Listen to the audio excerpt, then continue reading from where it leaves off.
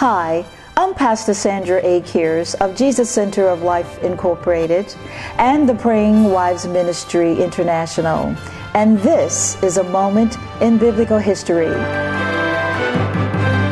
Today we will speak about praises for our God.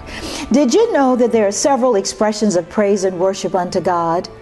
There is the act of praise and worship through giving. For instance, giving of tithes and offerings, singing, which many of us do all the time, speaking in adoration unto our God, and dancing.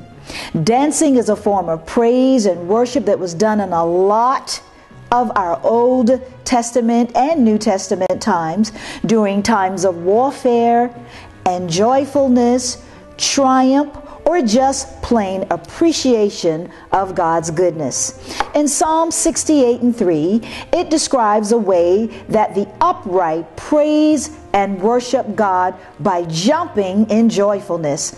It is called alat, and that's spelled A-L-A-T. So whenever you see the saints of God jumping up in the joyfulness of God in our praise and worship services, it is all right. The children of Israel jumped up and worshiped God throughout the history of the Bible. So maybe we should just try it. Rejoice, rejoice, and rejoice unto our God. Thank you for joining us for a moment in biblical history. I am Pastor Sandra A. Kearse of Jesus Center of Life Incorporated and the Praying Wives Ministry International. May God's great grace be upon you today, and do something good for someone.